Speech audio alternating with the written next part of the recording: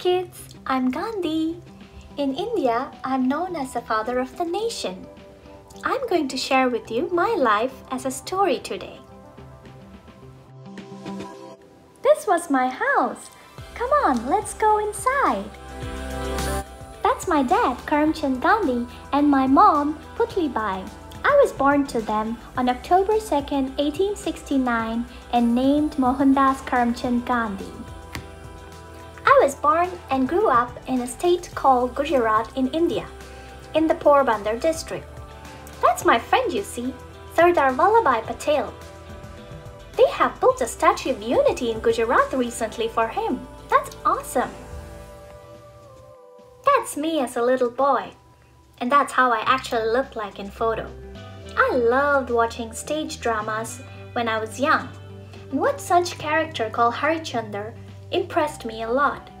He was a king who always spoke the truth. One day at school, an education inspector came and asked everyone to write the correct spelling of kettle.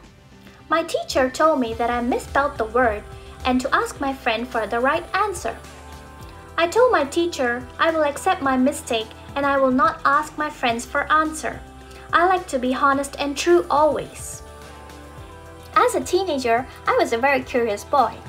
I had a friend who influenced me to some bad habits.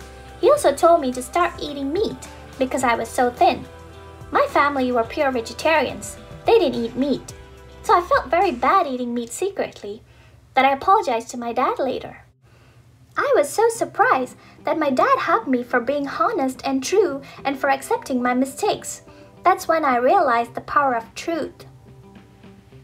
I had an early marriage when I was 13 years old with Kasturba. I then moved to London to study law. After 3 years, I earned my degree and came back to India and practiced law for some time. I later moved to South Africa to work as a lawyer. I was shocked to see racial discrimination against Indians there. I also faced it myself. One day, when I was on a train to work, a British man told me he doesn't like to see a brown man like me traveling with him. I told him I have the ticket and I have the right to travel. And then they threw me out of the train on a platform. I understood if a lawyer is treated like this, what happens to a common man? I decided to do something about this. I then organized many meetings and made public speeches. We did non-violence protests for our equal rights.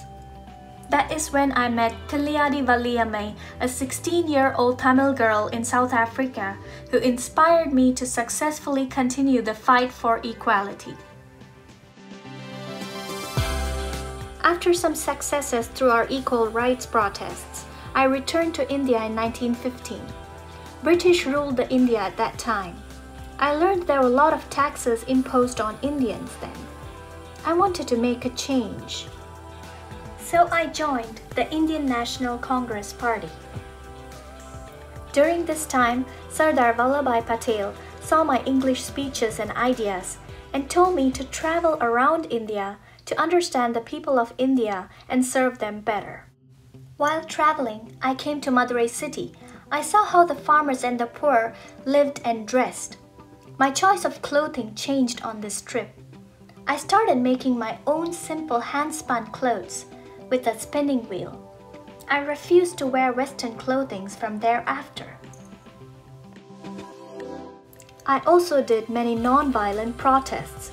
The Salt March or the Dundee March to break the British salt laws was very well known, where we did a 24-day march to the sea and made salt.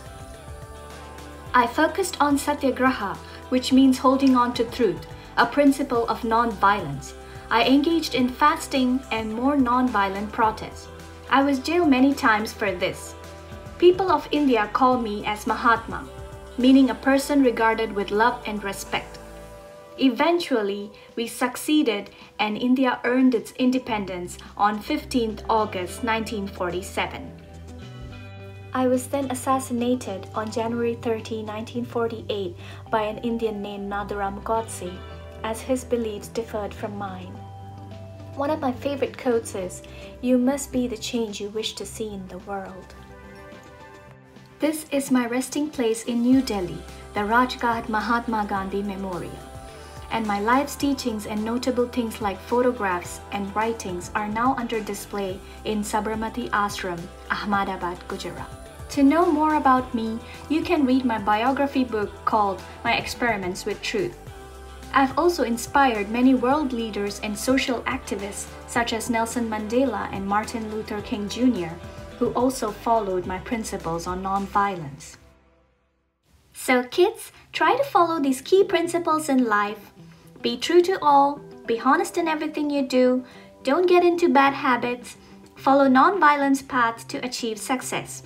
And remember the 3 wise monkeys. See no evil, hear no evil, and speak no evil. Well, we have come to the end of my story. Hope you kids enjoyed it. If you like this video, please click like and share it with your friends. Also subscribe to Kids Light Up channel.